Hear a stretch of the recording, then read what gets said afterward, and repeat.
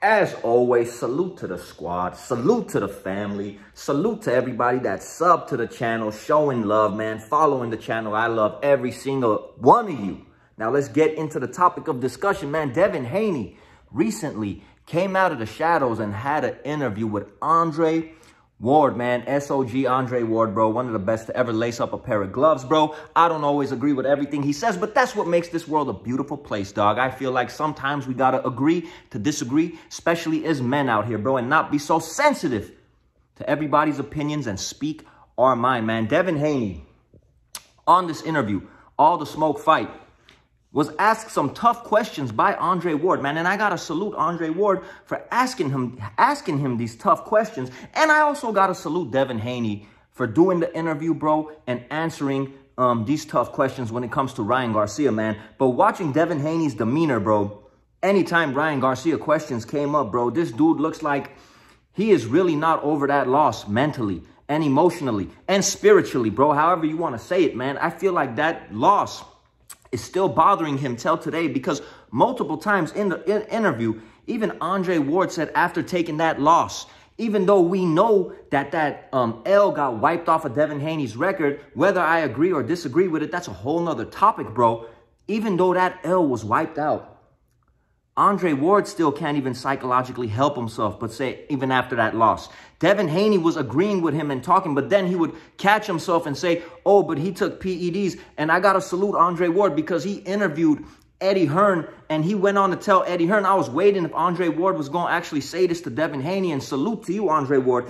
He said he believes Ryan Garcia was overweight, and somebody probably gave him those supplements to cut weight, bro. Whether it was right or wrong, whether Ryan Garcia knew or not, bro, Andre Ward went on to express that to Devin Haney. And obviously, Devin Haney said cheating is cheating and whatnot, bro.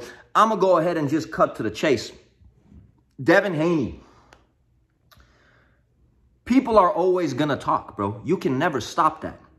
And it looks like mentally you're still broken from this fight. I definitely think Devin Haney needs a tune-up fight. He needs to get his confidence back, bro, and his swag back about him, bro, because he looked way too humble to me, bro. You need to have some cockiness as a fighter, unless that was a whole act which you were portraying all this time.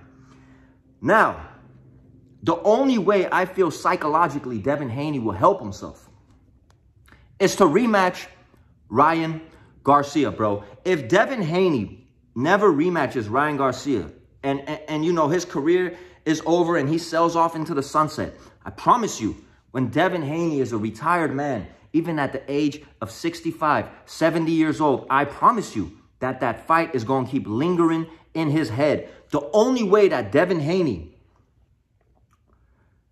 can feel better about himself as a man, and I'm saying this respectfully, because you got one side of people saying that Ryan Garcia whooped that ass, bro. He taxed that ass, point blank, period. That loss is going nowhere, right? Then you got the other side of people, the hardcore Devin Haney fans, obviously saying Ryan Garcia cheated. Now, the only way to settle this, and I was one of those dudes that thought Devin Haney was going to win the fight. When I predicted the fight, I thought Haney was going to win. Even after the fight, man, you know, I made a video talking about Devin Haney should keep his head up. But then what threw me off, man, and left a little bit of a bad taste in my mouth, no diddy, is when Devin Haney, bro, with this whole lawsuit and trying to get his O back, like that's going to, you know, raise his stock, and dancing in that in that bowling alley and trying to beat up a civilian and all the stuff happening outside the ring, bro. It just made me feel some type of way. But the only way to resolve this issue, whether Devin Haney wins the rematch, loses, or whether it's a draw, dog, is for Devin Haney to take a rematch with Ryan Garcia. Step into that ring and look like a live dog in the fight, even if he loses. Because that first fight, man, I'm gonna be honest with you, bro. Ryan Garcia looked gassed in a lot of those rounds. He was taking rounds off, then coming back the next round and whooping Devin Haney's ass, bro. If I'm gonna just be completely honest with you guys, bro. That fight should have been stopped. And I mean, the knockdown should have been doubled if the ref didn't step in and save Devin Haney a few times. But the only way Devin Haney psychologically could help himself, bro, and help you know, his future and the remainder of his life, because it looks like he's not over this. And it feels to me, if he don't fight Ryan again, he's never going to get over this. Is to get into that ring, look like a live dog, you know, maybe hurt Ryan Garcia a few times and have it be an action-packed fight. And hey, we all know Devin Haney likes to live a luxurious lifestyle. We all know Devin Haney likes to portray himself as this big-time millionaire. And I'm not saying he's not a millionaire, but I feel like the way he portrays himself, he ain't that $100 million millionaire. And in my opinion, a Devin Haney and Ryan Garcia rematch, financially, I honestly feel like the rematch would do better than what Ryan did with Tank, bro. I'm going to go ahead and say it. I'm going to go ahead and say it. Because now all the non-believers that didn't watch the first fight, because they thought Ryan was drunk and on drugs and all that, bro, didn't watch the first fight. They lost ticket sales because of that Devin Haney saying. And you know, lost money at the gate. All those dudes are going to tune in. All the Ryan Garcia's fans are going to tune in. All the Devin Haney fans are going to tune in that want to see Devin Haney get his get back, bro. Promoters are going to be licking their chops to see who could promote this fight. Pay-per-view would be through the roof, in my opinion. And it would be a sold-out arena. I feel like that would be the biggest fight financially in boxing. And Devin Haney, I know you love your paper, bro. So you'll go ahead and make a lot of money. And I commend you for taking this interview.